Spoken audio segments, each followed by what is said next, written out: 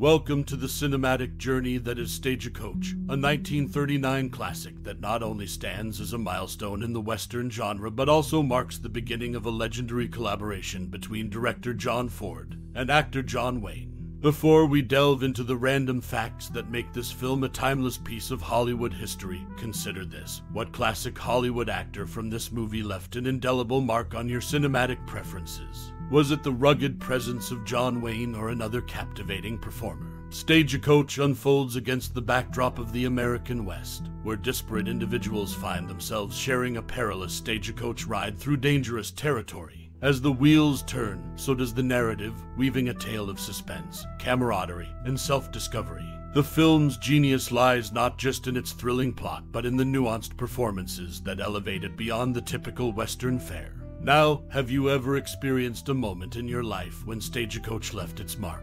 Perhaps it stirred a sense of adventure or sparked a fascination with the Old West. Share your personal stories and reflections on how this cinematic gem has inspired or impacted you. As we explore intriguing tidbits about the making of Stagecoach, we invite you to reflect on your most cherished memory or personal experience related to this iconic movie. Whether it's a vivid recollection or a subtle influence, we'd love to hear your stories and memories in the comments below. And now, let's ride into the captivating world of Stagecoach, where Western landscapes and compelling characters converge to create a film that has left an enduring legacy. Stay tuned for fascinating facts that add depth to this cinematic masterpiece. In the making of the 1939 film, John Ford, the director, employed a unique approach to draw authentic emotions from John Wayne, who played the Ringo Kid. Ford deliberately suggested the name of an unsuitable actor, Lloyd Nolan, to Wayne, intending to provoke a response. Throughout filming, Ford consistently undermined Wayne, employing psychological tactics to strip away intimidation and elicit genuine emotions. This challenging atmosphere aimed to push Wayne to perform convincingly alongside seasoned professionals like Thomas Mitchell. The movie's iconic landscapes were captured in Monument Valley, presenting a challenge for directors due to difficulties in filming subtle cloud formations. John Ford struggled with this until he found a solution after filming with the Navy during World War II.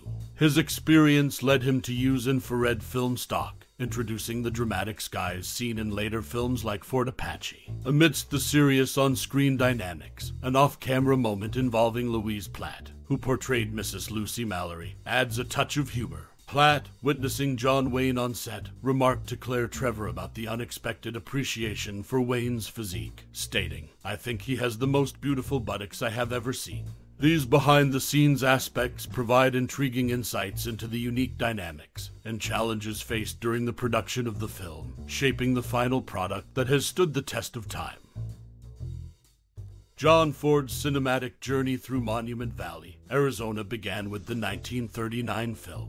This iconic location set the stage for a series of Western classics, including My Darling Clementine, Fort Apache, and The Searchers. Monument Valley's rugged landscapes became synonymous with Ford's Westerns, shaping the backdrop for tales of frontier life and adventure. Notably, the film's production left a lasting impact on the local Navajo population. Facing economic challenges, the community found an unexpected source of livelihood as they portrayed Apaches in the movie. Hundreds of locals secured jobs as extras and handymen, experiencing a significant boost in their economic fortunes. Behind the scenes, the film introduced a daring stunt known as the Running W. This technique, while effective in creating intense chase sequences, faced criticism due to its impact on horses. The wires attached to a metal post, causing horses to fall violently, resulted in injuries and even fatalities. The controversial method was eventually discontinued, following widespread complaints from both within and outside the film industry. As we delve into the layers of Stagecoach, the synergy between Ford's choice of Monument Valley and the economic upliftment of the local community adds a unique dimension to the film's legacy. Simultaneously, the use of innovative yet controversial techniques sheds light on the challenges faced during its production, contributing to the intricate tapestry of this timeless classic.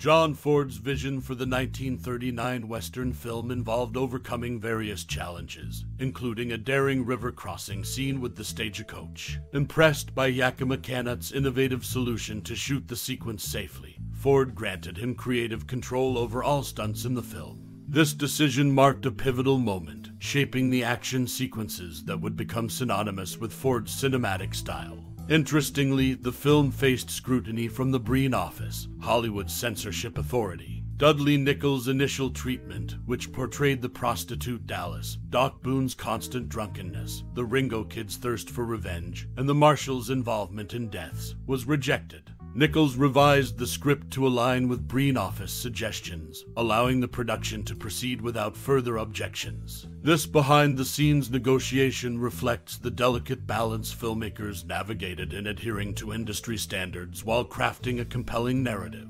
It's worth noting that years later, in 1962, John Wayne, John Carradine, and Andy Devine, all featured in Ford's 1939 classic, reunited for another Western, The Man Who Shot Liberty Valance. This reunion speaks to the enduring collaborations and relationships forged during the making of Stagecoach. In exploring these facets of the film's production, from innovative stunt direction to navigating censorship, we gain insight into the complexities behind this enduring Western classic. The choices made behind the scenes not only shaped the narrative, but also influenced the trajectories of the careers involved, showcasing the intricacies of filmmaking in the golden age of Hollywood. In 1939, Monument Valley's rugged landscapes became the iconic backdrop for a groundbreaking Western film.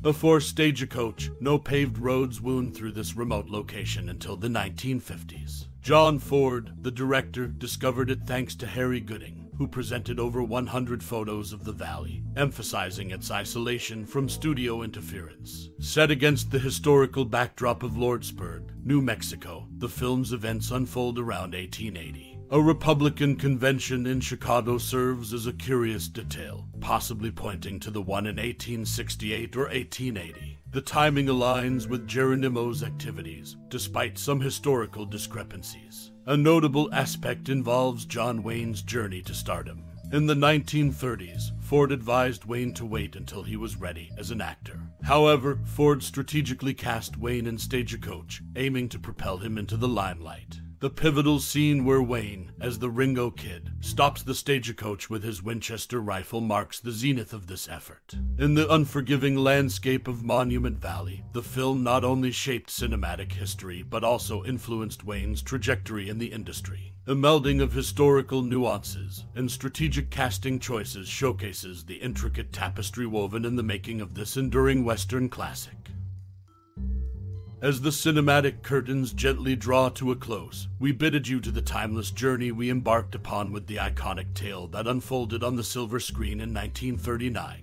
This celluloid odyssey, a testament to the artistry of storytelling, invites us to traverse the vast landscapes of our own emotions. Whether it be the thundering hooves echoing through Monument Valley or the quiet moments that linger in the recesses of our hearts, Stagecoach whispers to the soul with the eloquence only a classic can muster. In the dimming light of the projector, consider the threads that connect you to this cinematic masterpiece. Was it the rugged camaraderie of unlikely companions, the dust-kissed cinematography that painted the West in hues of sepia and grit, or perhaps the symphony of John Ford's direction orchestrating a symphony of destinies entwined? Now, as the credits roll, we beckon you to share your personal echoes of Stagecoach. What memories does this celluloid relic evoke in the corridors of your mind? Is it a nostalgic dance with the shadows of a bygone era or a recent revelation that's left an indelible mark? Your reflections add a unique brushstroke to the canvas of this cinematic saga, enriching the collective experience that spans generations. So, lend us your whispers. Speak of your favorite scenes, the characters who found a home in the theater of your thoughts, or the emotions that lingered long after the credits faded.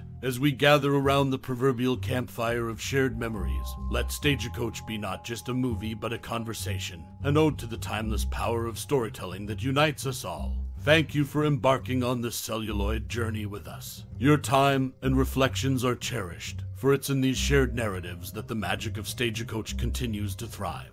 Until we meet again in the vast expanse of cinematic dreams, happy trails, dear reader.